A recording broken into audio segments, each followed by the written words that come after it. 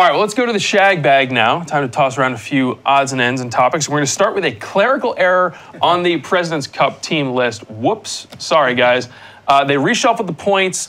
Some of the guys that had won in the fall, they had gotten extra points, guys like Robert Streb, Charlie Hoffman, Ryan Moore. So Streb is a guy that got knocked down a lot. Yeah. He's now at 18th.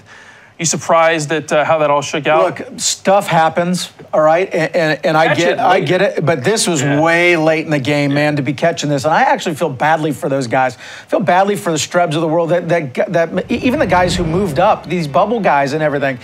It's kind of a stinky deal to happen so close to the end. And when I saw it, I just don't understand how it happens, but it did, and I feel bad, and I guess we're over it, but it still kind of stinks. Yeah, the timing was not good. The name you see here now at 11 is very interesting. Bill Haas, his father Jay is the captain. Yep.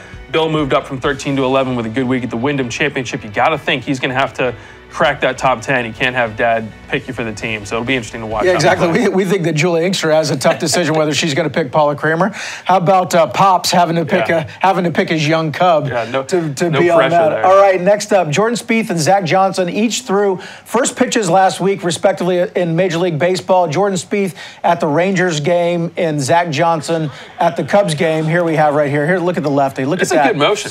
That's a strike right there. That's pretty good. It's Jordan Spieth's world, Jay. We're all just looking at it. We're just renting space. Yeah.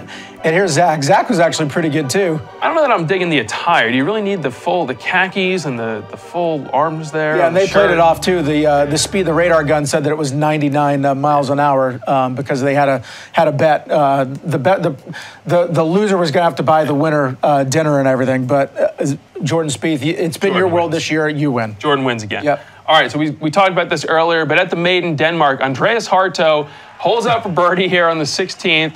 You got the whole Himmerland Hill back there. Big crowds in Denmark. He pulls out his girlfriend, Louise, and has an impromptu proposal. Can't beat the scene here. He's getting some marks. This got to go over well with the parents, I would think. That's a boss move, as the kids are calling it these days. Look at you being up in the lingo.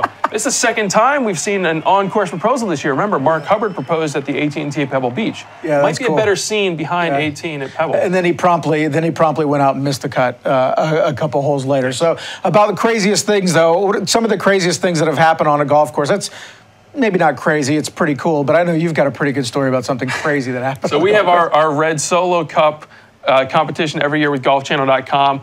Our own Rex Hoggard gave me a terrible yardage off his wristwatch GPS. I ended up rocketing a 3-iron into a wedding party that was trying to take pictures. That's right. Rex's GPS was aiming to the 18th green, but they were actually happened to be on the 17th. Yes, I asked him for a yardage on 17. He gives me the yardage to 18. It was awesome. I still made par, though, so that was good.